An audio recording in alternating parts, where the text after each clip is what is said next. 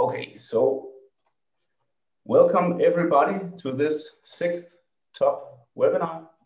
Let me just share my screen for a brief introduction here. Well, so today is the first thematic session, and the focus is on large-scale and efficient topology optimization approaches. And my name is Niels, and I'm going to be the host of today. I come from the Technical University of Denmark. So the motivation, so why even doing these thematic sessions? Well, we want to bring people together, and then doing these thematic sessions is all about presenting current state of the art. And then since it's a fairly confined research area that we're discussing, we should also discuss future directions. So I guess questions today can go in any direction, and hopefully we'll put out some pathways to follow for both young and older researchers. So why large scale, if you were thinking that? Well, first of all, of course, it's fun. But I think the more general approach to large scale is that now we are pretty much the topology optimization approaches out there. They are at a level where I guess we could with some confidence say we're done with components. The next target is full structures. This means that we need large scale to do that. And once we have that, then we're going to learn so much more, because as complexity increases and multiphysics occur, I mean, the solution spaces are just so much more complicated to understand from a human being side. So what do I mean, and what do this session mean with large scale and efficient? Well, of course, it starts with the fundamentals of large scale, which is high performance computing and methods developed specifically for running on massively parallel computers or clusters. But on the other hand, I mean, this is not a place that you should always start your research. So desktop methods are very much attractive, not just from a research point of view, but also for small startups. I mean, not everybody has access to gigantic clusters. So whatever you can make run efficiently on desktop should be promoted very heavily. And then also the concept of prototyping. So we're also going to hear talks about that, because I mean, prototyping in low-level programming languages can be quite complicated. So being able to do prototyping and getting the results fast is really important. So we're going to hear about that as well. And then we're going to talk about efficient optimizers. There could be stuff about filters and all the other components that goes into topology optimization, just seen in a broader context. So I should also here mention that this means that there are way more topics than is actually covered in today's 4 talks. And this is definitely not because I'm trying to exclude anybody. It's simply just because I could fill up, let's say, a week conferences or full sessions full of talks every day on these subjects. So please don't feel left out. If you feel you should have been invited, actually feel free to write me, because I'm quite sure there's going to be another one, maybe not hosted by me, but another one on large scales. But I do feel I need to tell you a thing or two about what is not included today. So first of all, there's no talks on GPUs, and stuff is happening with respect to top-up and GPUs, but not much has happened since 15, 16. Things are pretty much still the same. So, and this is kind of a weird thing, because the new machines are actually full of GPUs.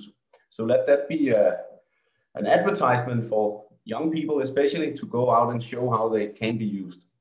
And then also the concept of artificial intelligence in terms of large-scale topology optimization.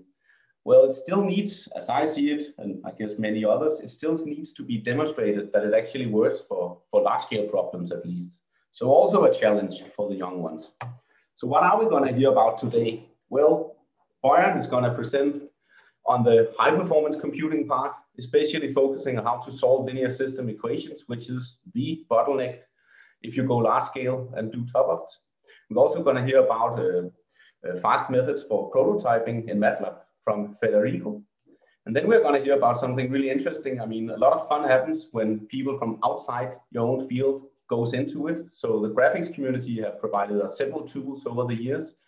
And we're going to hear about one where they are able to produce single computer gigavoxel results.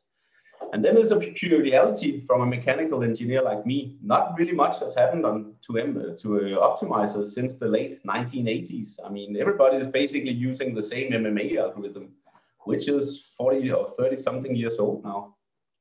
But it does seem that something is happening with the field of augmented Lagrangians and local constraints. So we're also going to hear something about that. And lastly, I just want to do a small advertisement for the ISMO event this June, or not this June, June 21, which is the virtual WTSMO 14 conference.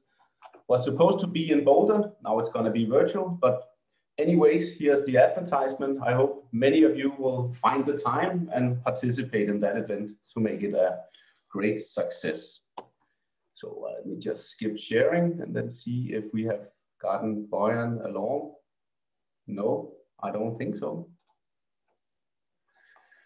I guess we will start, or not guess, we will then start with you, Federico, presenting Great. MATLAB code.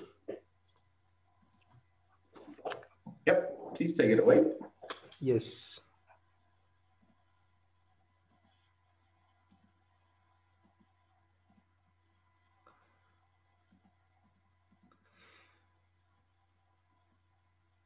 Okay, can you see my screen? Yes. Can you hear my voice? Yes, I guess. Yes. Okay, thank you. Thanks for inviting me to present this work that I have recently done with Ole at DTU and that we extended with Jamie Guest at Johns Hopkins University. And so I'm going to introduce the motivation. So why to write a new MATLAB code? The top opt MATLAB application from 2011 was quite fast back then, but in part because of the evolution of MATLAB in itself, and in part because of the introduction of some highly efficient methods for solving linear equations.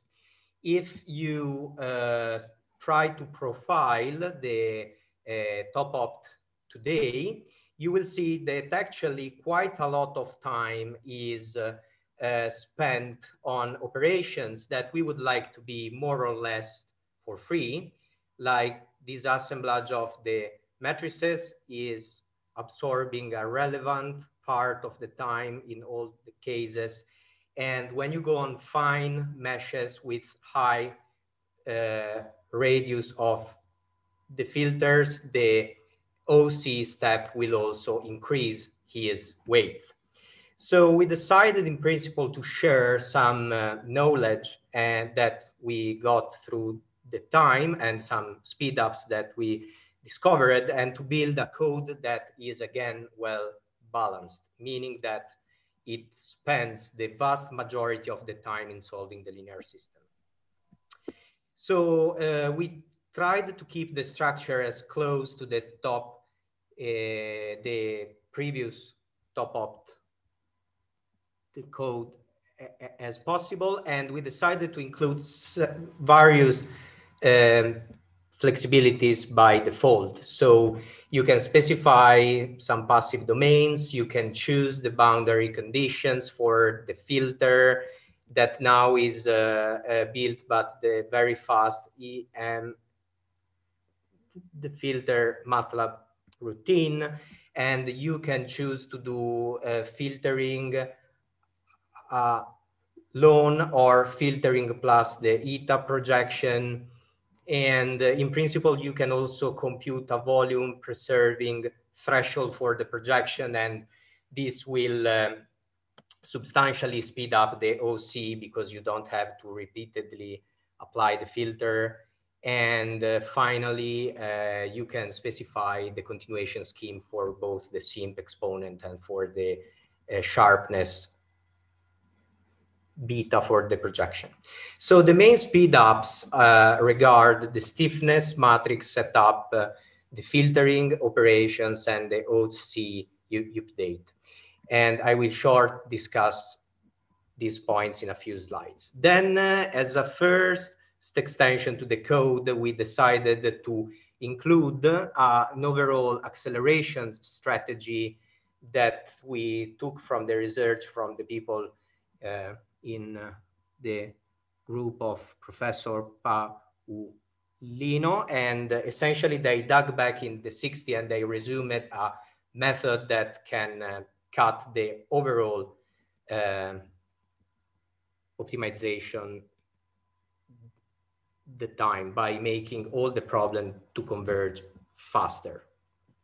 Now, here I reported some, here I reported some examples that you might run with different setups for the filter and the continuation schemes, and looking at the computational performance in the table here, you can see that this average, the time per iteration is pretty small, and on the finest mesh, I would say this is a rather fine mesh, you just spend less than 6 seconds for one update step. And the numbers in red are the speed ups with respect to the codes top 80 of 8, and this one with the U is the same one as this one, but with some speed ups that were suggested in the code from 2011. And if we look at the relative time here, you can see that now the vast majority of the time is actually spent on the solution of the equilibrium equations, and all these other operations become very priceless. And this is precisely the situation that we wanted to reach. Now, another nice thing is that the extension to 3D is really simple. In principle, you just have to change a few lines of code for implementing a different finite element and for some reshape operations here and there in order to account for the third dimension. And also here, we can compare the performance to the multi-grid code of 2014 from Amir and some others. And as you can see here in the code of 2014, because the multi-grid PCG is very, very fast, you spend a lot of the time in setting up your linear equation, more than in solving them. And the new code in 3D, I would say, it brings back some good scaling of all the steps. And yeah, we have a speed up that it's almost 2 for this resolution here. Okay, so the code in 3D in the paper, it comes with the use of factorization, but in principle, it's fast to use a PCG looking at this paper here.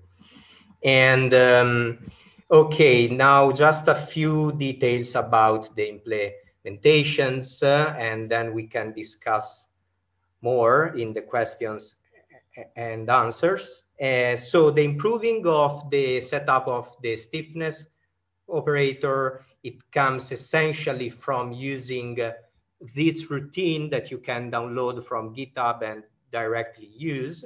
And the big thing is that this routine makes possible to specify your resembling coefficients as int instead of double precision. And this saves a lot of RAM and in principle makes the setup of the matrix 10 times cheaper, as you can see from the scalings here. And then a simpler thing and maybe a bit more immediate is that, I mean, as long as we work with structural mechanics, I would say it's a good idea to set up just 1/2 of your stiffness operator, and this will save half the memory and the time. Okay, so another speed up is on the OC, as I said, and the optimization problem in itself is solve it with a sequential linearization approach, and each local optimization is solved by means of Lagrangian duality.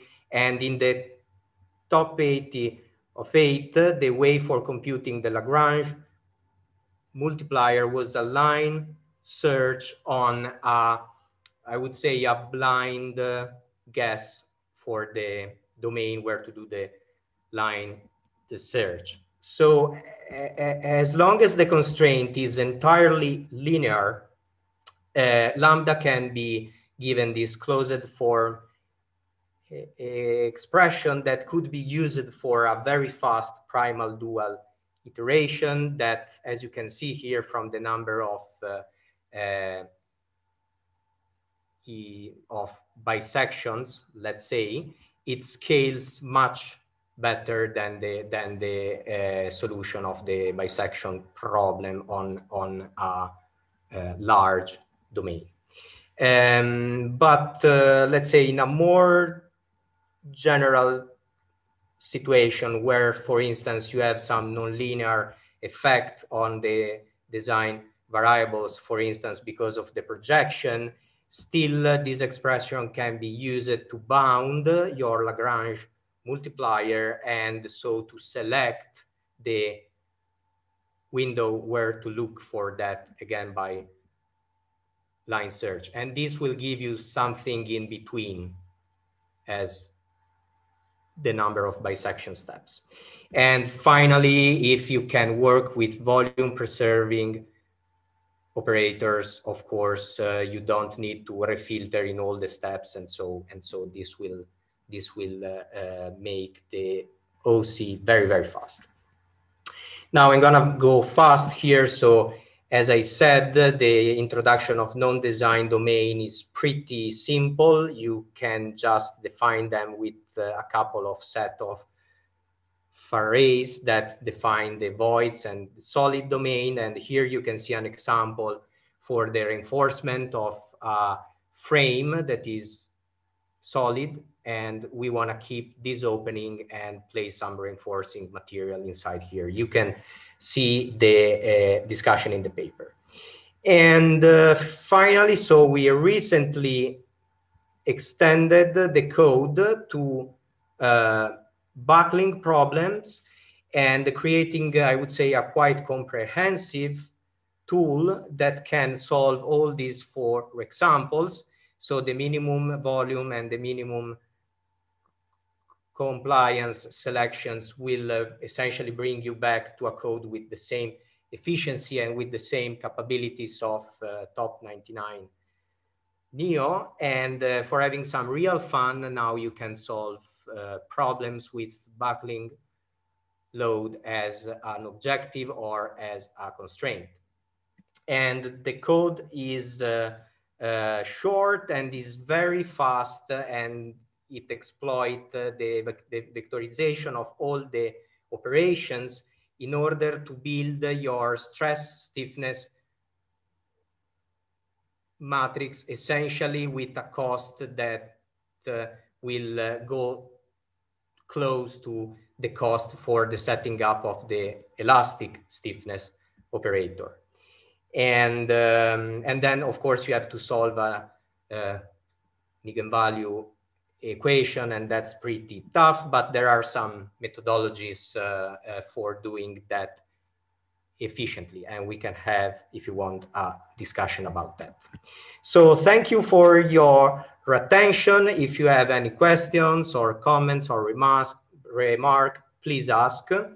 Now you can download the codes in the top-opt webpage at DTU, and please keep an eye on the top-opt webpage at JHU, because now it's going, it's having some renewal, and something new is gonna come very fast.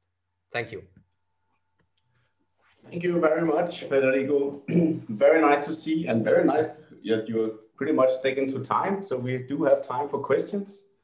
Yeah, if I can stop sharing the screen. I don't know why it's going so crazy. This. Don't worry about that. That's just okay. One of the prizes. So of going online. So please butt in. You can write questions, or you can simply just unmute yourself and ask. So I do have a basic question. So you're releasing something on buckling. What about vibrations? I guess that if you can do buckling, vibration should be pretty. It's easy. Yeah, that's the point. So vibration, I would say it's an extension that from the point of view of because, you know, the problem is that buckling needs the stress stiffness operator, and that can be very slow to build in a scripting setup like MATLAB, because you have to loop on all the domains in order to read the stresses. And so we decided to do this because this was something where some smartness could be put and make a procedure that in principle can be very slow, very fast. Vibration, I would say that the mass is pretty cheap to set up. So then there it's just a problem of how to solve your equations, right? Interesting. So I guess the next available online code is in the making already. So we do have some questions on the chat. So Manav Bhatia is asking if you use reduced integration for the stiffness matrix. No. Like for vibration or for just the stiffness problem? Yes, this is for just the stiffness. I'm sorry, for the buckling or for stiffness? It doesn't really say, but you can tweak it. No, by the way, no. I use full it is stiffness. Integration of the stiffness, yes. And I also guess there's another question. So does the software only support uniform rectilinear ground measures? And if so, how easy or difficult is it to make them general for unstructured? Okay, so yes. So the code top 99 and this one here in 3D, they are for uniform structured meshes. And this one is also for uniform structured meshes. But in principle, the same criterion that we use for vectorized deconstruction of the stress stiffness matrix can be used for building all matrices of an unstructured mesh in one single step. The concept is the same. Like you have to vectorize all the things that would be into loops in principle. Yeah. Actually, we have more questions, but I think we will wait with those until we get to the end of all the talks. So I just hear from Bojan's co-authors of the work that he has some technical problems. So let's keep our fingers crossed that he will make it. Otherwise, one of them has actually volunteered to jump in, but we'll do that at the end. So if you manage to stop sharing. Yeah, that's my problem. So I really don't know what's happening. Actually, I can do it for you. Yeah, thanks. Thanks. No worries. So let's move on to the next presenter, which is going to be Yuanming Hu from the C-Sail group at MIT, who is going to tell us about some really amazing stuff on I guess it's an expensive desktop computer, but still a desktop computer. Okay. Yep. All right, let me try to share my screen. Can you guys hear me okay? Yes. Cool. Let me just share desktop. Okay, so can you guys see my screen? Yep. Awesome. So thank you, Niels, for the invitation and for making everything happen here. So today I'm going to talk about our SIGGRAPH Asia paper on narrowband topology optimization on a sparsely populated grid. And this is a collaborative work with a lot of people from MIT and also from University of Wisconsin-Madison and also from Dartmouth College. So in the front page, I show some pretty interesting results. So as you know, we're trying to solve the minimum compliance problem. Basically, you have a volume and you apply some force. You want to optimize for a structure, basically a standard topology optimization problem. And as we all know, this is essentially a constraint optimization problem.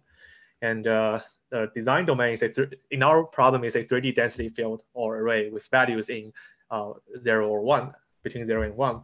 And in this talk, we're just to focus on the minimal compliance problem because we are going to engineer a super high performance solver, and it's important to keep our problem simple. Otherwise, the code will just quickly get unmanageable. And we have a volume constraint, and the key of our paper of this work is a ridiculously fast linear FEM solver. And essentially, this is just a extremely accelerated version of Auley's 99.9 version of topology optimization code in MATLAB. And as we all know, like when we're trying to scale up topology optimization, the most time-consuming part is going to be the FEM solve. And basically, we're just iterating between density update and FEM solve, and we really need to speed up the FEM solve part. And on the other hand, we also want the topology optimization thing to be have a very high resolution. As you can see, if you have something like a very thin structure and with a coarse grid, it's almost impossible to capture that. And that's why we want to really scale up to a pretty high resolution background grid. So the motivation of this work is basically inspired by two very related work from people here. And one of them is Dring's single CPU topology optimization paper, which is kind of incredible. And we also run into Niels' Nature paper on optimizing 1 billion voxel on a supercomputer.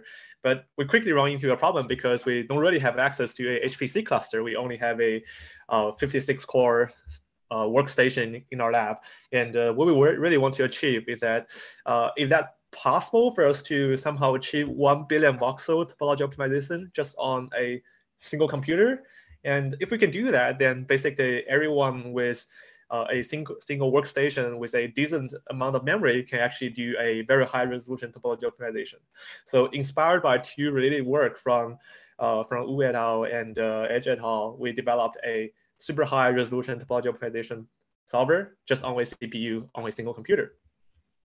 So if we look at this bird beak structure, here we have, this is actually optimized on a 3000 by 2.4000 by 1.6000 background grid. If you just multiply those numbers together, you get a ridiculously large number, which is something around 11.5 billion voxel. And this is just a too big number to fit in memory of any single computer. So however, the good news is if we only account for the voxels within this bird beak mesh, instead of all the voxel in this bounding box, the number is much smaller. It's just around 1 billion, still a big number, but much smaller than 11 billion. And if it's actually only 8.6% of all the voxels. So here's a visualization of the topology optimization process of this 1 billion voxel bird beak. And as you can see, by scaling up to very high resolution, we do get a lot of fine scale structure, which is not surprising. So how do we actually leverage this kind of partial occupation of voxels in memory? Well, actually, in modern computer architecture, we already have a virtual memory system, and your CPU doesn't directly talk to your virtual memory. There is a page table and a translation local set buffer that translates virtual address into physical address. And the good thing about this system is that physical memory nowadays is actually allocated on demand, meaning that if you allocate a huge chunk of virtual memory and you don't touch it, then it will never be occupied. That means you will just use a small part of the memory if you only touch a small part of it. So in physical memory, things are still continuous, but in virtual memory, it can be a very sparse representation. So you can just occupy 1% of your virtual memory, and it will only take that 1% of utilized part in your physical memory.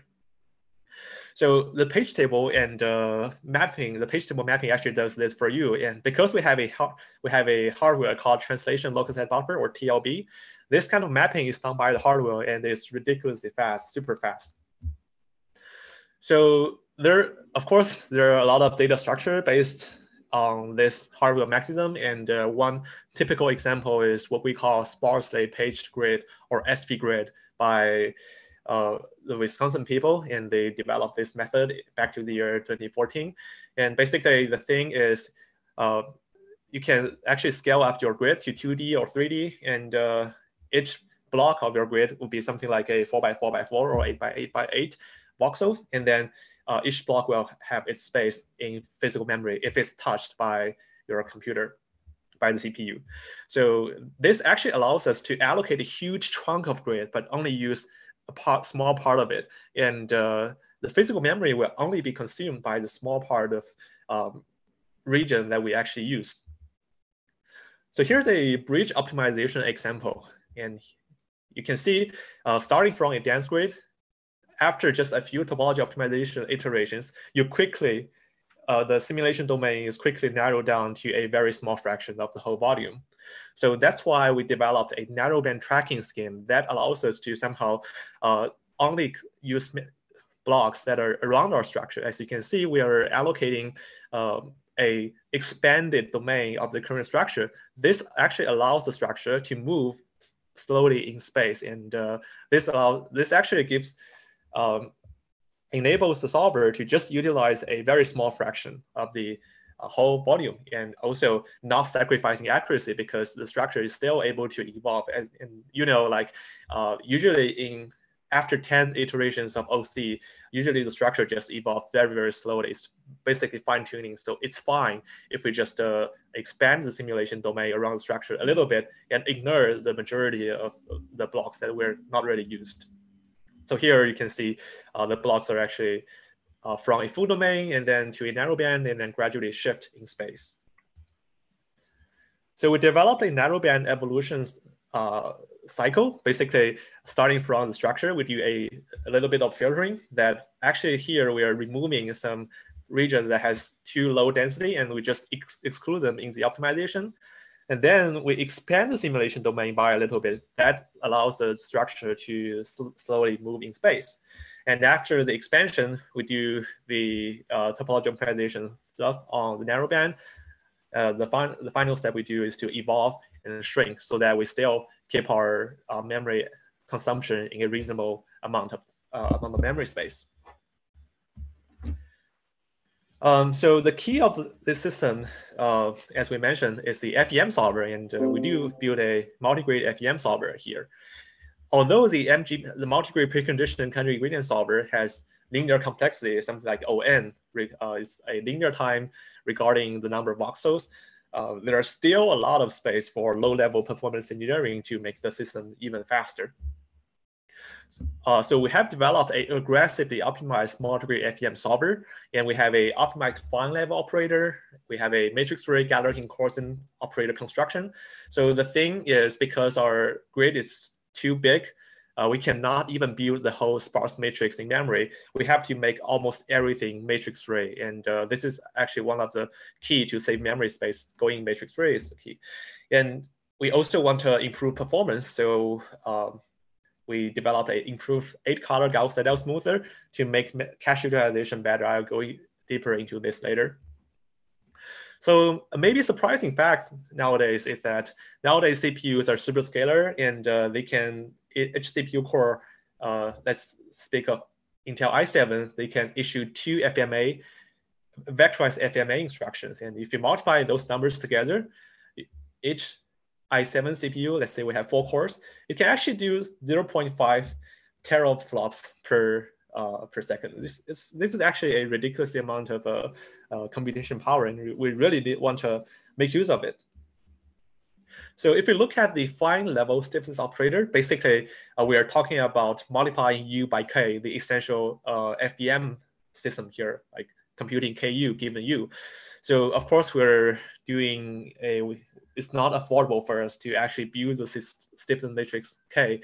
So the only thing we can do is to consider the matrix as a linear operator and then directly do the operation on U as if everything is there. So it's actually a lot of computation, and it's super important to actually leverage the AVX512 or AVX2 vector instruction sets on modern CPU, because it's a lot of this part is essentially compute bound, and we really want to leverage the flops, the throughput of CPUs. So we mentioned that we're using a sparse grid where each block as a leaf level is something like 4 by 4 by 8 voxel. And there, because we're applying a FEM stencil, it's essentially something like a 3 by 3 by 2 by 2 stencil. And sometimes we really need to load a vector that is not only within the block, but also sometimes across different blocks. And here, the solution we provided is to just use single instruction, multiple data load, and we try to avoid use SIMD gather. Instead, we use SIMD blend. Basically, we're just at compile time, we were able to infer the memory address difference and then do 2 vectorized load, and then use a SIMD blend to quickly blend data from different blocks.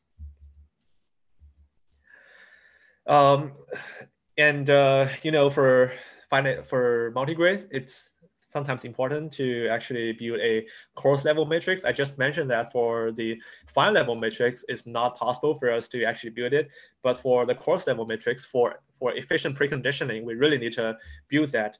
So the funny thing is that the process to build the matrix is matrix free. This is because we do not have enough memory to store the finest level matrix. So what we do here is that we keep the top level matrix free, and then we just build the coarse level matrices using matrix free method. This is kind of interesting. So how do we do that? Essentially, we're using Galerkin style coarsening, and for multigrid, basically Galerkin coarsening, meaning that you're just multiplying those top level stiffness matrix by a few RNP matrices. And this can actually be done in a matrix-free manner. So every time we need to construct a column of this coarsened matrix, we just start with a unit activation on the coarse level, and then do prolongation and restriction so that we can actually compute 1 column of that matrix. So essentially, we're just doing a K multiplied by a unit activation, and then we get a column of the coarsened matrix, which is a column of the K 4H matrix here. So by applying this matrix-free Galerkin coarsening, we can actually achieve a pretty high memory bandwidth and flops utilization on our Skylake CPU. And this actually allows us to efficiently build the multi-grade hierarchy. The final low-level optimization I'm going to talk about today is a 8-colored Gauss-Seidel smoother. We need to modify that so that we can have a higher usage of cache lines. So as we all know, when we're talking to the physical memory, the CPU doesn't talk to that in a byte-to-byte manner. Instead, we're talking to the caches in a unit of 64 cache lines. And if we just use half of the cache lines, then you're wasting half of the memory bandwidth. So this is kind of problematic for a traditional 8-color Gauss-Seidel smoother, because every cache line actually has data from different colors. And in every iteration of a Gauss-Seidel iteration, you only deal with 1 color. So if we stick to the original data layout, we're wasting, because in each cache line, we can only utilize 1 color, we're wasting a lot of memory bandwidth. So that's why we use a shuffle data layout here, so that each cache line has only data from 1 color. And this allows us to improve bandwidth utilization by a factor of 8. So this allows us to utilize 68 gigabytes per second memory bandwidth out of 120, which is a pretty decent amount of memory utilization. Just some optimization results. Here we are optimizing for a bicycle wheel with different loading and boundary conditions.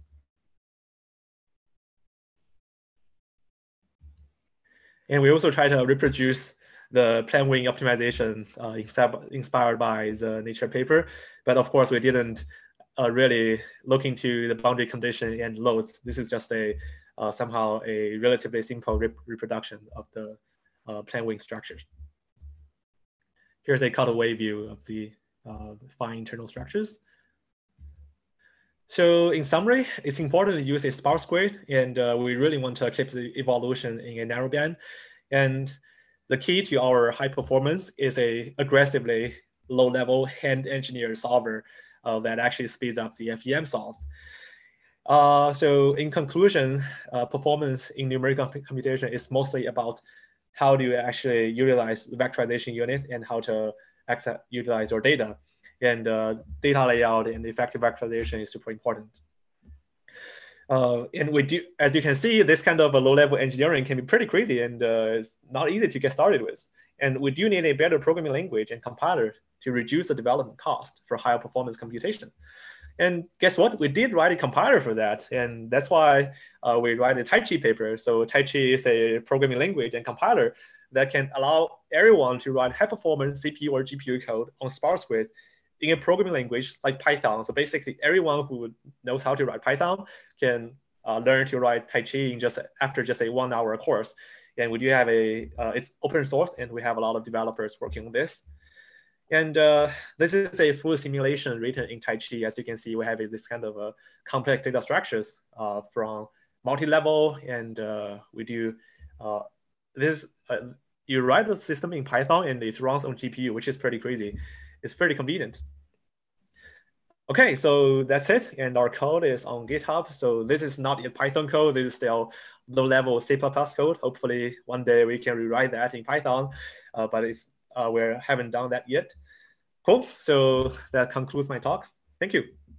Thank you very much, Yuan-Ming. I mean, it is amazing to see the results you are able to get on a single, slightly expensive desktop computer.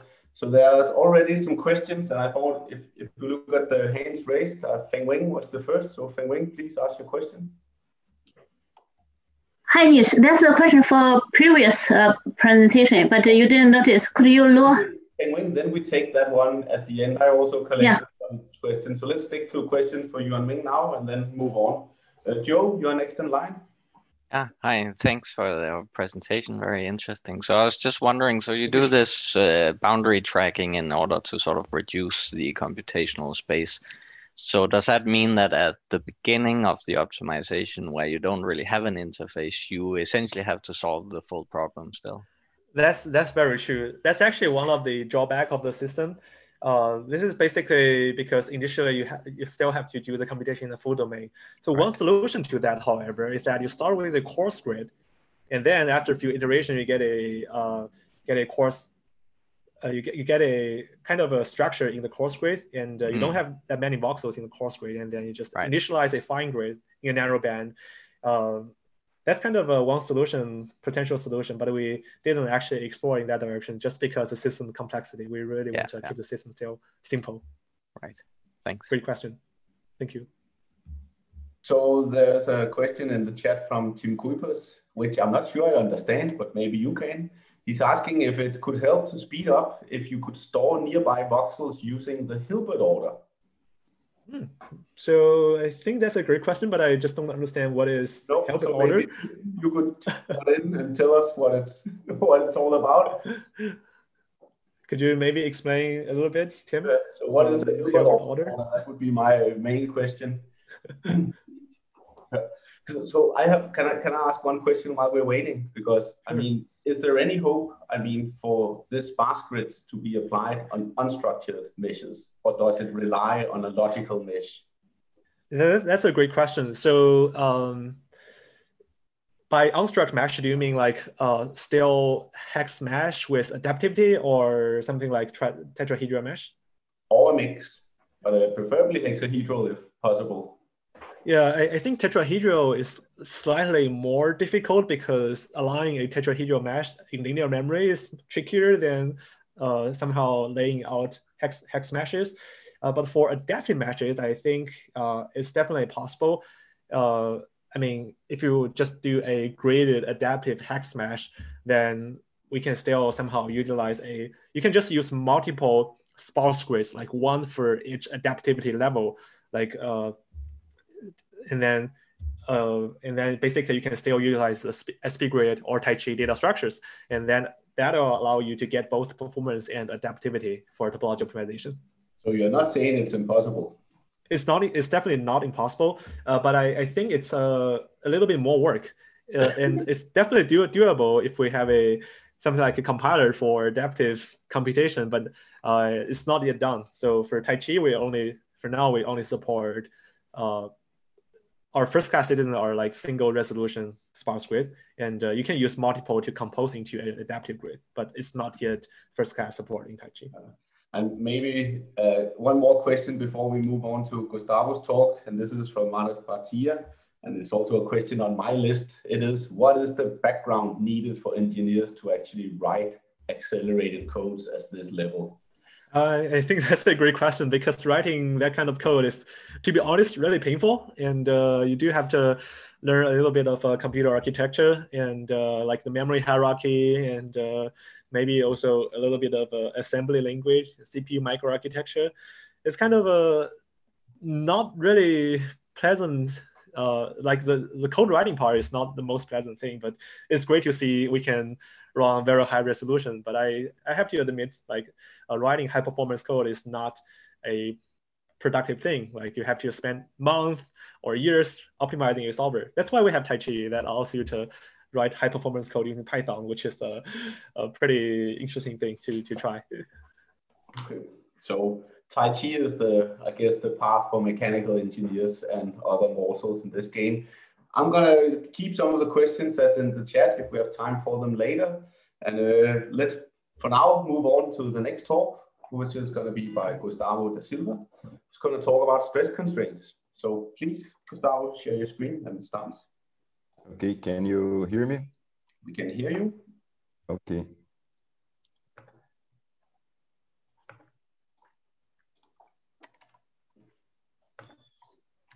Can you see my presentation? Yes. Okay. Hello, everybody. I am Gustavo da Silva, a postdoc at the University of São Paulo, Brazil. And today I'm going to talk about the augmented Lagrangian approach for hundreds of millions of constraints. This presentation is based on the paper Three-Dimensional Manufacturing Tolerant Topology Optimization with Hundreds of Millions of Local Stress Constraints. The motivation to use the augmented Lagrangian method in topology optimization came from the stress constraint problem, in which the number of constraints is usually equal to the number of elements in the mesh.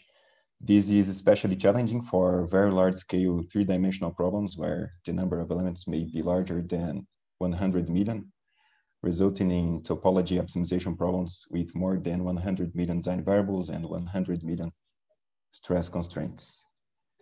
In this presentation, I am going to focus on the volume minimization problem with von Mises stress constraints. However, the augmented Lagrangian method can be employed to solve any topology optimization problem. And the main objectives of the base paper are to demonstrate the applicability of the augmented Lagrangian method to solve very large-scale three-dimensional problems with stress constraints, and also to extend, investigate, and validate a robust formulation to handle manufacturing uncertainty in three-dimensional stress constraint problems. The main techniques employed to handle stress constraints in topology optimization are the aggregation techniques. However, we also have a few alternative techniques like the augmented Lagrangian method that I described in this presentation to solve the problem and to provide nice results as well. So a few definitions: we use sinc for stiffness interpolation, the epsilon relaxation function for stress interpolation, and the density filter with threshold projection to compute the physical relative densities. In order to solve the problem, we can directly apply the augmented Lagrangian method, where we first set the augmented Lagrangian function as a combination of the original objective function and all the stress constraints aggregated into a single sum. And it's important to mention here that the augmented Lagrangian function is differentiable, so we can use some gradient, first order gradient-based algorithm able to handle bound constraints to solve the optimization subproblems. And these are set as the minimization of the augmented Lagrangian function subjected to only bound constraints.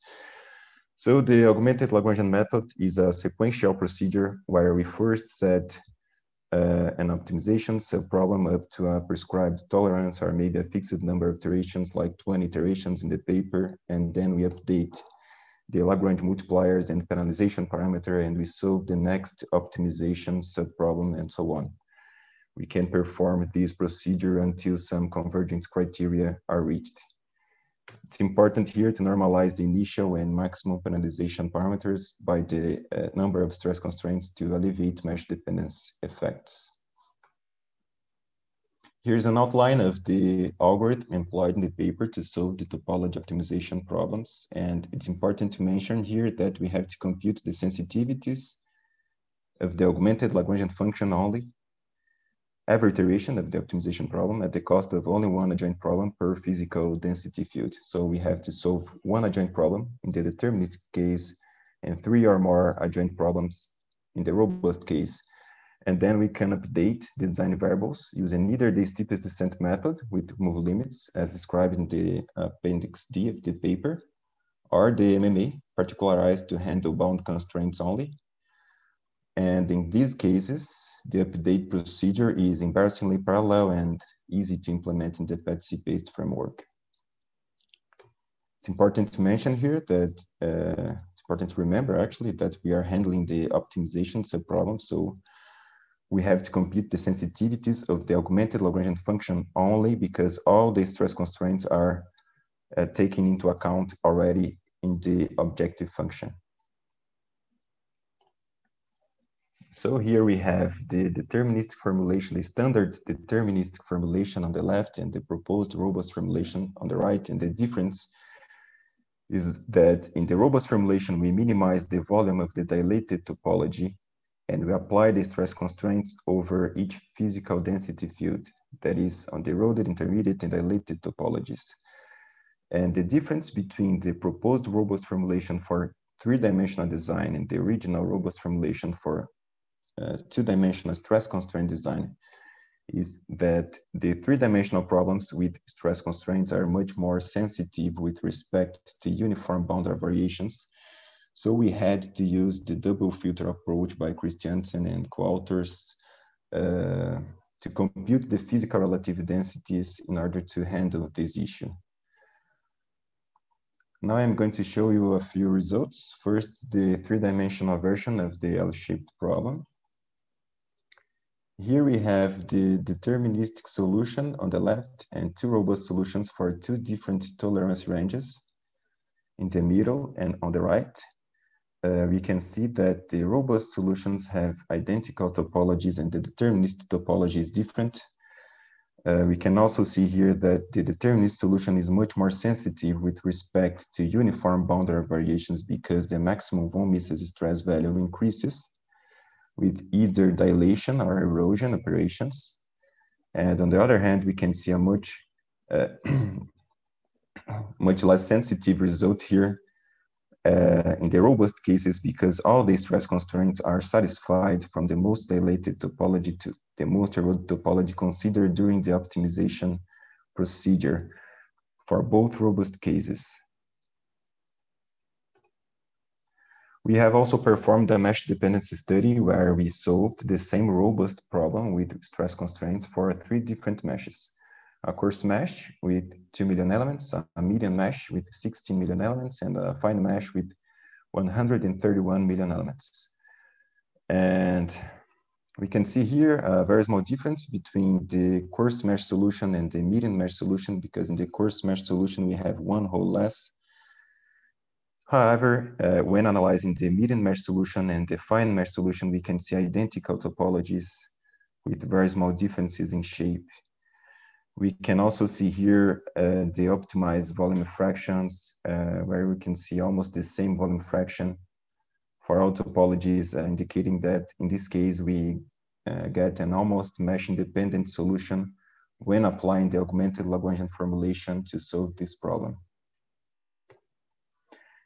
We have also performed body-fitted validation on our voxel-based results from topology optimization using the COMSOL software, where we observed less than 10% of difference between the maximum von Mises stresses from both body-fitted and voxel-based models for all topologies between the most dilated to the most eroded and for all cases of the paper. Here I have an animation where I show all the COMSOL models sorry for that. All the COMSOL models from the most dilated to the most eroded. We can see that the most eroded solution topology actually is the most stressed one among all the topologies, as expected. However, the most dilated topology has also a few points under the maximum stress value next to the sharp corner.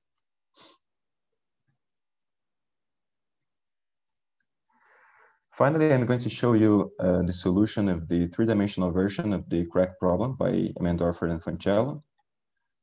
And in this case, we performed a numerical comparison between the standard robust formulation for compliance-based design and the proposed stress-constrained robust formulation for the same volume fraction. And in this case, I'm showing the intermediate topologies from three different viewpoints. We can see that we get here different topologies. And here it's interesting to observe the crack region where we observe a very small rounded corner in the compliance-based case because we are using the robust formulation, which imposes a minimum length scale in both solid and void regions. However, this very small rounded corner was not enough to completely alleviate the vulnerability stresses at the crack region, contrary to what happens in the stress-constrained case, where we have a more pronounced rounded corner and the stresses are completely alleviated at this region and next to the yield stress value, indicating that all the stress constraints are satisfied in this case. It's important to note here that the compliance-based result has a compliance almost 30% lower than the stress-constrained result, and this is justified because the objective of the compliance-based formulation is to minimize the worst-case compliance, that is the eroded compliance, and we do not take compliance into account in the stress-constrained formulation. On the other hand, we can see that in the compliance-based result, we have a maximum vomitive stress value almost 100% higher than the stress-constrained result, and this is also justified because in the compliance-based formulation, we do not take stress constraints into account. So this was my presentation. I would like to thank the sponsor agencies for the funding provided to the development of this work. And also to thank all of you guys for your time and attention, and to thank Professor Niels for the invitation. Thank you very much for a very nice presentation, Gustavo. It's already a lot of questions in the chat, and I will get to them just shortly. Juan, we still have not heard from Boyan, so if possible, and you are able to step in on such short notice, please prepare your presentation on the new preconditioner. You get some time, just let me know. Okay, so I don't know if the people who have written in the chat wants to ask themselves, otherwise I can do it, of course. So Pierre is asking, how many stress constraints are still violated over one at the end of the optimization, Gustavo? Actually, we employ a tolerance of 5% on the stress constraints, and using this tolerance of 5%, we have no stress constraints violated. So no, all stress constraints are satisfied. So maybe I could just ask one more question along that line. So what if you put 0 instead of 5%? Because it's very hard to satisfy all the stress constraints considering a so small tolerance using the augmented Lagrangian method. So I guess it's almost impossible. We have to use a positive tolerance in this case to achieve results faster. Okay, so maybe this leads directly to a question from Mohammed Tarek. So he's asking, would you say the augmented Lagrangian algorithm is hard to fine-tune for problems spanning multiple orders of magnitude? And how long does it take to converge compared to MMA using one of the aggregation approaches?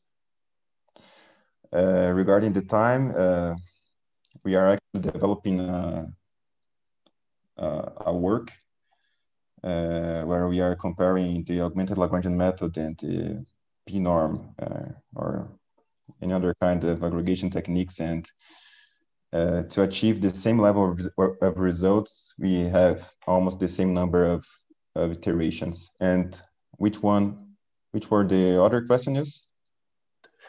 Besides number of iterations? It was how does it, I mean, it was basically this, which you're spanning, well, I guess you answered the last part. So the first part was, would you say it's hard to fine tune the augmented Lagrangian algorithm? I'm sorry? Oh, sorry. The question is, are the parameter tuning complicated? Do you need to run multiple runs to get it to work? How complex is it just to get a working scheme? I guess it's not so complicated. When you solve, for instance, the L-shaped problem, you can solve any other problem using the same set of numerical parameters. We have presented the parameter updating scheme in the paper, and you can use the same set of parameters to solve almost any problem. Actually, any problem we tried, we could solve with the same set of parameters. I can see Mohammed, you have one more question. You can just unmute and ask. Yes, so I just wanted to expand. Can you hear me? Yes. Yes, I wanted to expand on this question because in my experience when implementing the augmented Lagrangian algorithm, choosing the right optimizer can be hard. Fine-tuning, for example, if you do like a first order optimization algorithm, choosing the right line search algorithm and step size and all that stuff can be hard to fine-tune. Even for the dual optimizer, like when you update the Lagrangian multipliers, especially if you have constraints in like an order of magnitude and objective in a different order of magnitude. Yes, I'm not sure if this is an experience that you had, or maybe you had a better implementation than mine. No. Actually, I have a lot of experience with the augmented Lagrangian method. I've been working with this method for 6-7 years, I guess. And at the beginning, we tried a few solvers to solve particularly this stress constraint problem.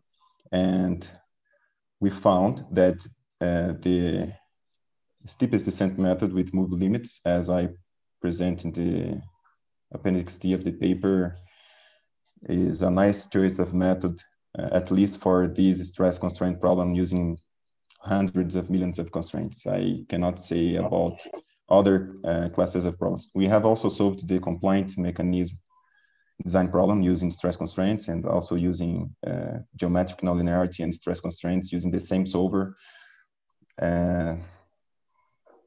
But yeah, I tried a few solvers before getting this last one that we have presented in the paper. Is the implementation online, or is it not published yet? And the implementation is not online yet. Okay, cool. Yeah, maybe I can get in touch offline and we can talk more about this. Okay, yes. Thank you for your question. Thank you.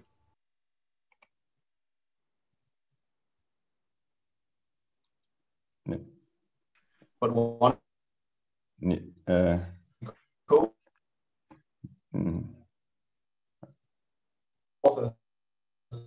Is gonna pick up. So let's just take one. Hey Niels, I guess I have been having some problems here.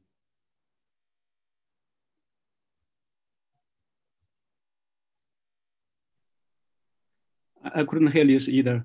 I don't know whether it's my problem or the other side. I can hear you, John. Okay. Then Niels disappeared. Yeah. Okay. Yes, are you also not hearing anything? Hi, Gustavo. I have a simple question. So you use the epsilon relaxation. There's also the QP relaxation. Why do you choose epsilon? Can you comment on that? Yes, actually, I tried both. I started using the QP relaxation when I started using the augmented Lagrangian method to solve the stress constraint problem, I guess in 2016 or 17.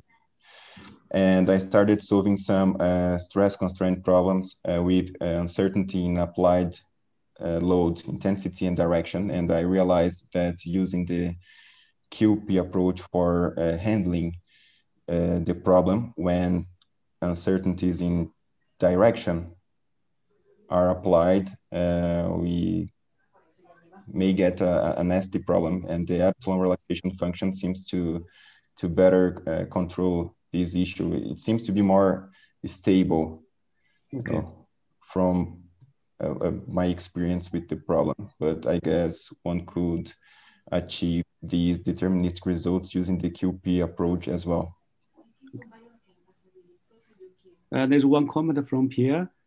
He said epsilon 0.2 is not too loose. Yeah, maybe small. Precise. So if you 0.1, it's maybe related to the fact you cannot obtain 1.00. The two are coupled. Hi, Pierre. Yeah. Yes, actually, this value of epsilon here we choose based on our first paper on robust stress design, where we tried several values to try to get stress accuracy on the interface between the solid and void regions, allowing a very thin layer of soft transition boundary between the solid and void spaces. So actually, from our experience in topology optimization, if you have a full black and white topology, you can use any function to get the same level of stress, because we will have zero stresses when we have zero density and full stress when we have full density. However, when we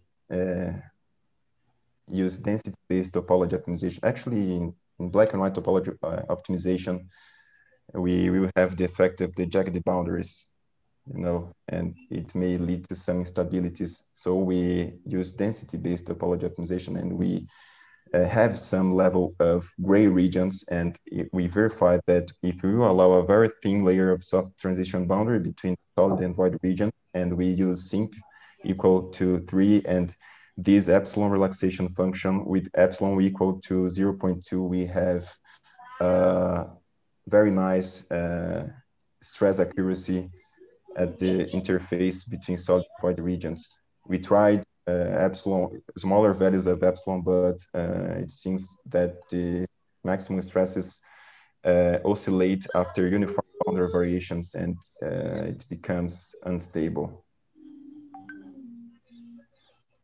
I'm not sure if I answered your question, Pierre. Otherwise, I think we'll take it later. Otherwise, in the interest of time, and speaking of technical issues, I was just thrown off the internet. I'm back again now. So, Juan, are you ready? Yes, I'm here. Can you listen to me? I can hear you perfectly good. So could you please just check to the screen sharing that everything is working? Let's and see. Thank you very much for jumping in at absolutely no notice whatsoever. Okay, I think you can see my screen, right? Yes. Yeah, we can see your screen. Yeah. Perfect. Okay. Thanks a lot for invitation, and then this talk should be Boyan Lazarov, the one who gives this talk, but he's experienced some technical problems. And then we apologize for the inconvenience with the seminar. So I want to see if you're watching my screen so I can continue. Is it okay? Yes. Okay. So this is gonna be, these are not Boyan's slides. So this is slides on work related with the work Boyan is gonna or was planning to present. And then I'm gonna show you some results, but from proof of concept code, the real application results Boyan was planning to show, right? But then he couldn't send me the presentation.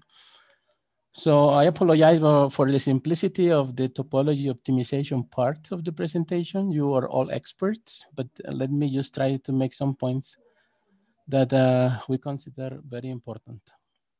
So this is general topology optimization problem, where you minimize some functional subject to some physical condition modeled by a partial differential equation with some restrictions. So in our proof of concept code, we use moving asymptotes method, and then we do some simple filtering and some simple penalizations. You are all experts, sorry about that. But then what I wanted to point out is that, well, in our proof of concept code, we consider topology optimization problems related to the heat equation and related to the elasticity equation. The elasticity equation problem is a minimum compliance problem. And then this could be, for example, for the elasticity equation, our problem in continuous setting, where we have to minimize the compliance, and then we have a functional that we want to minimize subject to some conditions. This is a density formulation, so we have some conditions on the total volume. And then we have this restriction, which is the PD restrictions. So all of you know about this. Sorry about my simple comments and maybe not very precise ones. But when you discretize this, for example, using finite elements, what you have to minimize is you have to solve the discrete problem, which is optimization problem with the same restrictions, but in a discrete interpretation. And then if it's finite elements, you will have stiffness matrix that you have to solve every time you propose a new density, and then so you can advance in the optimization. All of you were commenting about this. If I use finite elements in the optimization problem, I have to solve a finite element problem in each optimization iteration. As you need fine meshes, this is a very large problem. And then in my community of numerical analysis, we call these problems multi-scale because it has a very fine features that you have to resolve with the mesh. And also the problem is sometimes you regularize, like for example, when there is no density, you put a very low value in the solver, and then you will have densities of value 1 in some regions and very small values in other regions. And then we call this the contrast, the ratio between these two values. And it is known that if you use iterative method for the finite element problem, this affects the time or the number of iterations in the finite element solve. And when you were commenting about this, most of the time you spend solving the physics, right? So let me show you what we did was basically when you solve the finite element problem, instead of solving the problem, we use a preconditioner. Similar to the ones they were describing in previous talks. In the style of multigrid methods, but this we'll call it domain decomposition method. So what I'm gonna show you is how to construct the preconditioner and some results in our proof of concept MATLAB code. So let me review some domain decomposition concept. This is gonna be very fast, so I wanna have time to show the details about domain decomposition, but I want you to have an idea. So I have a mesh, and I have a domain and a mesh where I want to solve an equation, for example, a heat equation or an elasticity equation, like a heat equation like this. And I discretize these finite elements. So I have to solve something like this. Then I'm gonna construct a precondition. It's gonna have two parts. One part is a domain decomposition, one level solves. What you do is you go to subdomains, and then you have to be able to solve your equation, the same equation in subdomains. So you will have to solve this equation in this subdomain. You will solve the same equation with some boundary condition you have to impose. I won't talk about that, but this is very important, the boundary conditions you put on the boundary of the local domain. And then you will have a local solution. And then you do that for other subdomains, you go, right? And then you have to be sure that you can cover your whole subdomains with patches like this, where you can solve local problems, right? And then what you're gonna do is you will have local solutions in local subdomains. You will have these patches. So in these patches, you will solve for your equation. This is a smaller problem, of course. You can do it faster, you can do it in parallel. And then what you're gonna go is you're gonna add those solutions. You extend by 0 outside the region where you solve and you add them. And then this is of course not the solution, but this is an approximation of the solution. So doing that, restricting the right-hand side to local domains, solving, and extended and adding, I will call that one-level domain decomposition operator. And then this is not the solution, but I can use that as a preconditioner. So instead of solving my finite element problem, I will solve with a gradient, conjugate gradient, preconditioned conjugate gradient. This system where applying these operators involves going to local subdomains and solving locally the equation, right? This is one part of the preconditioner. The second part is the following, which is the most important probably, is based on a domain decomposition multi-scale method. So in these problems, like is the ones you have two meshes. You have a fine mesh that really describes what you want to solve. Like in your case, if you are in the middle of a topology optimization iteration, you will have very fine details that you need a fine mesh to describe them. But it's just very large problem that you are not able to solve fast. And you would like to approximate this problem by using a coarse mesh, a mesh like this with coarse elements. In each coarse element, you have several fine meshes, fine mesh elements, and then you can compute on the coarse scale fast. But on the fine scale, that's what you need. You cannot compute fast. One way to use the coarse mesh is the following. You will go, and then you will do a finite element in the coarse mesh. But it's not the finite element where you declare the functions, the basis function. This is a finite element where you compute the basis functions. Then you go to each region and you will compute locally some solutions of the equation to construct basis functions. Let me show you one example. Well, then you go to each neighborhood and you construct some bases, and then you put together those bases, and you do a Galerkin projection on those bases. So you will project the very fine, very big system to a core system. And then the size of this system is gonna depend how many basis functions you have. You can have one per coarse mesh or more, depending on what you need. And that solution, I call it second level of the precondition. Let me show you what we do in this part to construct the basis functions. What we do in this part to construct the basis function is the following. We have this coarse mesh, and then we have to construct a basis function for a neighborhood, for this neighborhood. And then we study the operator here. And then locally, we compute some eigenvalues and eigenvectors of this operator. And then with this information that we got from the eigenvectors, we construct some basis functions, right? For example, for the heat equation, you have some functions like this. For the heat equation, this is one eigenvector.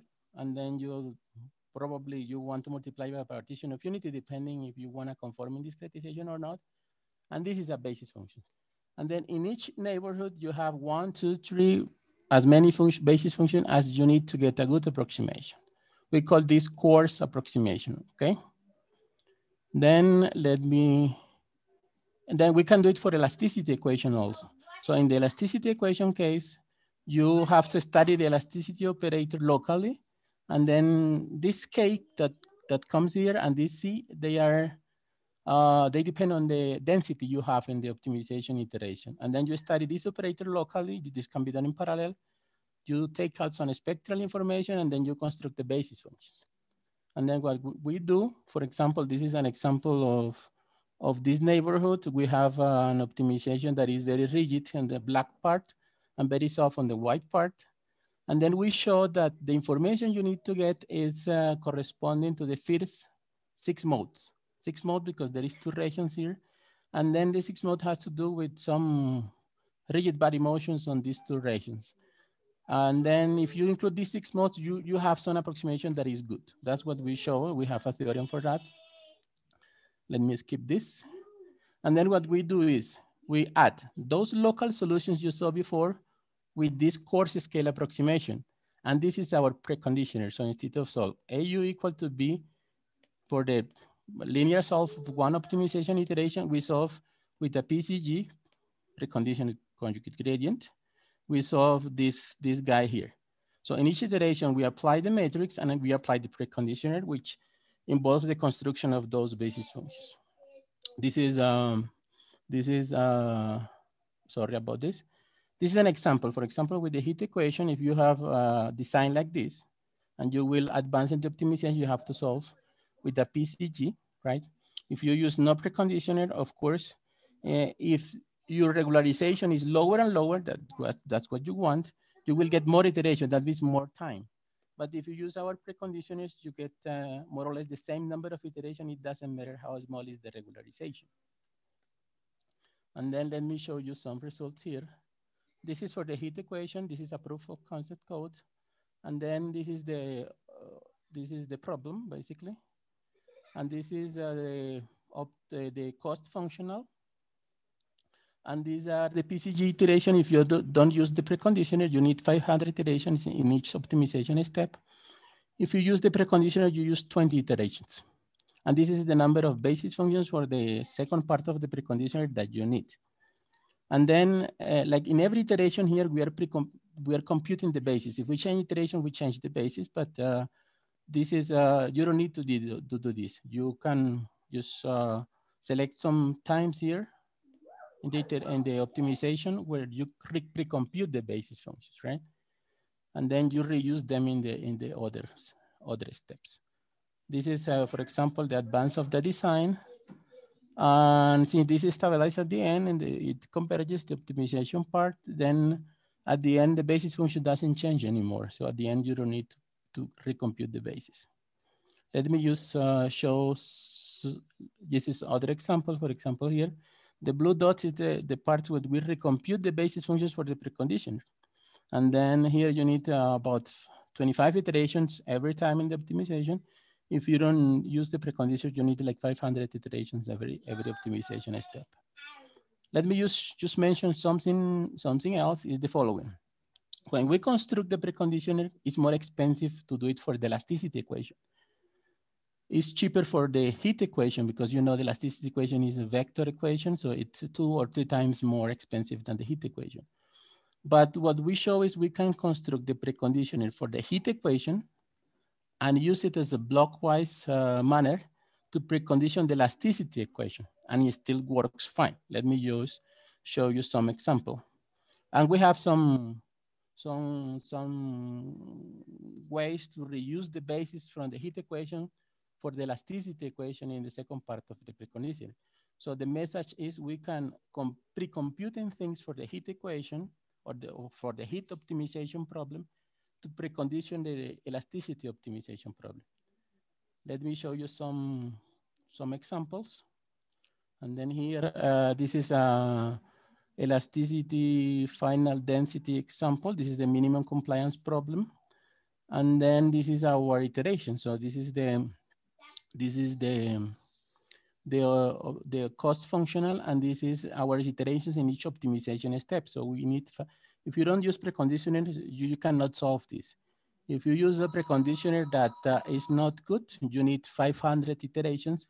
If you use our preconditioner, you need 50 iterations in each solve of the optimization iteration. And the blue dot is the parts where we decided to recompute the coarse basis functions to just not allow this iteration number to rise. So basically that was what we did. We have several versions to compute those basis functions from the heat equation and pass them to the elasticity equation, right? And then these are the results from our proof of concept code. But then Boyan was preparing to show you some very real problem practical results, but then unfortunately he couldn't come. But I hope I did pass an idea of our work, and then I can take questions if you have any. Thank you. Thank you very much, Juan. And really, I mean, it's very much appreciated that you were even able to do this basically with no notice. So I can see Joe, he has a question. So please, Joe.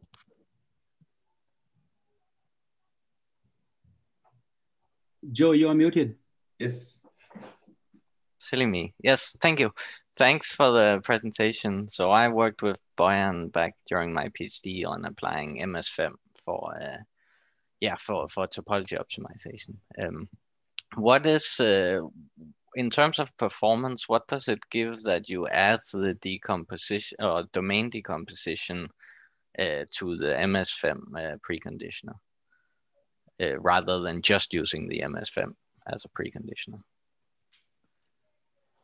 Well, actually, this is what I wanted to do. When I talked to Boyan first time, what I wanted to do was to use only the coarse part as a solver for the problem. Right. Here I have two parts. So I have this second part is the one I compute on the coarse grid. Sure. But we tried several experiments and didn't work. We really need to go and solve the fine scale problem, not the coarse scale approximation. It doesn't work. It doesn't converge the optimization step. And then here we really need to go for the fine problem and then use it only as a preconditioner and not as a solver. Right. Sure. Yeah, I'm aware of that. But what does the M1 add to the efficiency? The M1, what it adds really is that your number of iterations won't depend that on the mesh size. Okay. Yeah. And then the M2, what adds is it doesn't depend that much on the coefficient, on the density you have. Right. Okay. Then if you have a small mesh, you need both. Okay, I see. Yeah, that makes sense. Thanks. Julian, you can just ask a question or I can read it out loud. Yes, can you hear me? Yes. Yes, we can. Thanks for the presentation, Juan. I was just curious as to what is the cost of building the preconditioner. So we're obviously saving a lot of computational cost you're obviously saving a lot of computational cost by having fewer conjugate gradient iterations, but how much does it cost to compute these preconditioners? Well, the cost of the preconditioner, well, the local problems, you have several options. The local problems you can pre-compute some factorization of the local matrices and then store them, or just have a good solver for them. The really problematic part is the construction of the coarse basis, where you need to go to local neighborhoods. Then you have to go to local neighborhoods and solve this eigenvalue problem. And then here you put here the fine resolution. This, of course, can be done in parallel, but you have to do it every time in a while during the optimization. So we compute some basis and then we run the optimization, we use the preconditioner. When we observe our iterations are rising, the number of iterations are rising, then we stop and compute again the basis, the local basis. So at that point, we have to stop a little bit on the optimization iteration and then solve these local eigenvalue problems. Then this is the real cost. But one good thing here is that you don't need to solve very precisely this local eigenvalue problem. With a rough approximation is enough, depending on how many basis functions you need locally. If your mesh is fine enough and resolves geometry, you need few eigenvectors here. So if you need like 5 eigenvectors in this part, solving a maybe 20 by 20 eigenvalue problem at 20 matrix, 20 dimension, it's enough. So that part we have control it, but this is the real cost for computing those bases. And then in line in the optimization step, but this is not done in every iteration, just once in a while. Thank you. Yes, we have many more questions, so sorry if I'm not picking up the right ones first. So Federico, you have one on the efficiency. You are muted, Federico. Yeah. So thanks for the presentation. So what's the efficiency of this preconditioner in terms of size of the patches? Because I would say larger are the patches that you use for the domain decomposition, the more precise that should be, right? But also more expensive to build the preconditioner. So is there a break-even size that you can suggest? Yes, here, well, you will have to solve this course problem and local problems. So depends on how you're going to implement it. Because what you want is that you can solve more or less at the same time these local problems and also this course problem. Then depends on how you plan to solve these local matrices problems, right? Depends on how much time you're allowed by your machine restrictions or whatever to spend here solving this. And then you want that your course problem that I call a zero is spent about the same time solving. So this is so the course mesh cannot be too coarse, but not too fine, and the local problems also cannot be that big because you're gonna take more time solving this, but cannot be too small either. So it depends on your architecture, how you're gonna implement it. You have a good size that you can solve fast, and then if you have as many, for example, as many processors to cover all the domain, then that's the size you will use. And then according to that, you set the course problem size also. Okay, thanks. Thank you very much. So Alan, you also have a question. Do you want to pose it yourself?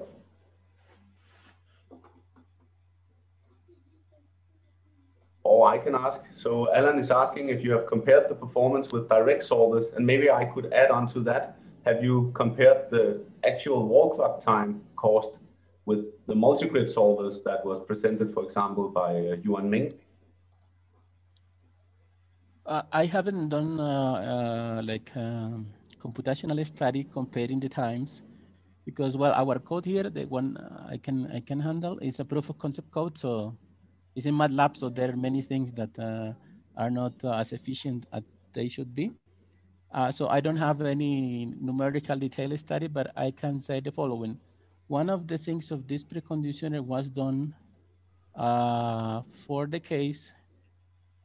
Remember that this is your density is between 1, and then if you use the whole subdomain, you have to regularize the density. And you have a small value of density in the white parts, right?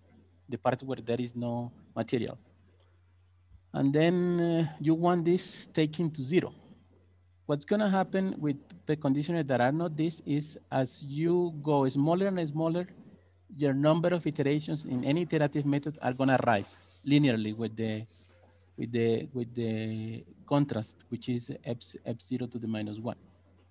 So if you use a regularization 10 to the -2, you're going to have some number of iterations. And then if you change to 10 to the -6, you're going to have much more. And then as in practice, you want this regularization to be as small as possible. That's why we think these preconditions are good. Yep, thank you. Thank you very much for that answer. So Odette, you have a question about reusing. Yeah, the question was about the blue dots on one of the last slides. So the frequency of updates, is it fixed at a certain point, or can you should be able basically to reduce the pace of frequency of the updates of the preconditioner once you are more or less converging and the design changes are small, but it seems like you have an equal spacing, like every 10 design iterations you decide to update the preconditioner. Yes, in this experiment, we did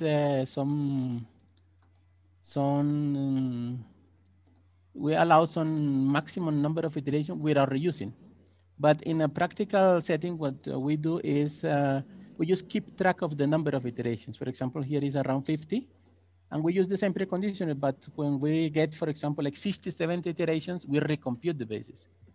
Yeah. This is the easy way to do it in practice. But here we were proving several things. We were trying to see some things. We have a maximum number of iterations without reusing, but this is not a problem in practice. Okay, thanks. So thank you very much for all the nice presentations. I guess we are actually over time, but if somebody, sorry, there was another question. Could you please comment on implementing this framework to geometrically or material nonlinear problems? So how would the preconditioner hold for such problems? That's a good question.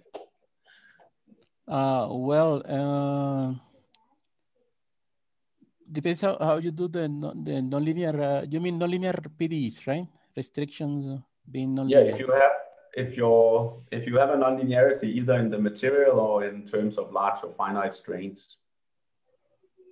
Yeah, well, it depends how you solve the physics there. If you use an iterations like Newton or fixed point, then you end up with a linear problem where the same issues, right? So you can use the same preconditioner. The only thing that came up is the recomputation of the preconditioner. That may come up more often. So I guess it would be interesting to see if you could build the preconditioner for the first Jacobian matrix and then reuse that throughout the Newton steps. That would definitely be interesting. Yeah, so, you reuse it until it works for you. As long as it's not working, then you have to recompute it. Yeah, true. There's basically no way around that. I totally agree. So I guess we do have some time. If people have questions for any of the other presenters, you still have the possibility to ask them. So please fire away if you have something. I would definitely like to thank everybody for giving some such inspiring talks. I mean, I really hope that a lot more people will start working on just going really crazy large scale for whatever reason they might find useful. Yes, I have a question to Federico. Yes, please. Hi, Fengwen. Hi, Federico. I have a question regarding your fast assembling for stiffness matrix, right? Yes. Stress stiffness. Then I was thinking whether one can use it for geometric nonlinear problems. Yes. If does the stress stiffness require explicit functions of the relation between this displacement? Yeah. The fast assembly. Yes. Which means, yeah. If I consider hyperelastic material, then it will be difficult to apply that, where the constitutive matrix. Yeah, I got your point. So yeah, in principle, you can, so let's say that my point is that in principle, if you sit there for a couple of days and you think how to write all the operations in one row, you don't have to loop on all the finite of elements. And then maybe if you have a modified Saint-Venant material, something like that, that brings some complication in the relationship between stresses and displacements, you might not write all the operation in a single routine, but in principle, you can vectorize all the stuffs and you don't have to loop. That's my point. Okay. Yeah. Thank you. Thanks. Yeah, thank you. And I have one question from the YouTube channel chat for you, Yuan Ming. And this, I think it's a good question because it goes to show that not all question has to be deeply scientific. The question is, why is the language called Tai Chi? Which is a good question. That's a great question. So I did try many different questions. Many different names for that. But Tai Chi is the only one that I can find that is short and easy to pronunciate for both Chinese people and non-Chinese people, and also has some kind of a Chinese cultural in it, and also in in traditional Chinese philosophy, one of the most important things is to be simple, and I really want things to be simple. As I showed today, engineering a extremely complex finite element solver like what I showed today is not an easy thing, but I want it to be easier so that more people can be benefited from it. So that's why I picked the name Tai Chi. Okay, well, from where I stand, I don't think Tai Chi looks that simple. So Tim, I know you had questions before which you did not get to ask and that we did not understand. So please take them now. Yeah, so I'll try to explain. This was a question to Yuan Minghu on one of his last slides, which I think pertains to like cache misses because neighboring voxels are not stored close to each other in memory. So what I was thinking is, generally what we do is for example, we have a 2D domain and we have to store that in memory. So we have to linearize that. So what we generally do is we store each of the rows after each other in memory from this 2D domain. But that way, so for example, if you have like a domain of 64 by 64, then you know that each of the vertical interactions between voxels is going to be across a different cache, right? So, so I was thinking maybe if you use the Hilbert order, then you can limit the number of cross-cache interactions like that. And so you mentioned that you didn't really know the Hilbert order, so yeah, now I know it. I thought it's like something mathematical, but I realized that you're just talking about Hilbert curves, right? In like how do you actually like linearize, yeah, something like that. We did try. We are using Z order curve, or what people call Morton ordering. Mm-hmm. So that's one. That's something that is similar to Hilbert order, and is easier to compute for on CPUs. Basically, on x64, you have an instruction for you to easily compute the Morton coding. So I guess Hilbert coding will have similar performance improvement, the same performance improvement compared to Hilbert coding. But the high-level message I would like to say is that whatever space filling curves we apply, we find that the improvement is pretty marginal. It's like within 5%, I have to say. And compared to considering the code complexity it introduces to the system, we sometimes just don't do it. And that's kind of sad, because ideally using this kind of a space filling curve should ideally improve cache hit rate. But we didn't find that to be very helpful in practice. No, sure. I mean, if you're already using Z order, then the Hilbert order is just a marginal upgrade from there, and it also is more difficult to compute. So yeah, I get that. Thanks. Thank you. Yeah, I actually mean that using the order or not is also a marginal improvement. So it's not a substantial thing. I guess that also depends on the computational pattern of your program. For some programs, it may be much more helpful. But on our problem, we didn't find that to be very helpful. Okay. Thank you. Thank you. There's one question, which is a general one on multi-grid preconditioners. So I actually got to answer that myself. So Xiang Long is asking if it's difficult to extend multi-grid preconditioners for unstructured meshes. And the simple answer to that is yes, it is simple. And the real answer is it just takes a lot of time. But if you do it on CPUs based on PETSI, it's actually almost just a lot of hard work and not too much thinking. And then next question, Federico, you have one for Juan? Yes. Okay. Can I go? Can you hear me, Juan? We hear you. Good. Okay. So as you said, the complicate point of the preconditioner is to compute eigenvalues and eigenmodes for transmitting the solution, right, on the coarse scale. That's the part that takes some time, right? Yes, that's so the part my question was about how sensitive is the efficiency of the method with respect to the accuracy of these modes. Because in principle, what I thought could be like if when you are on the coarse scale, you can give a kind of homogenized form of your coefficients, then you can use something like a fast Fourier transform or something like that for computing an approximate set of modes, right?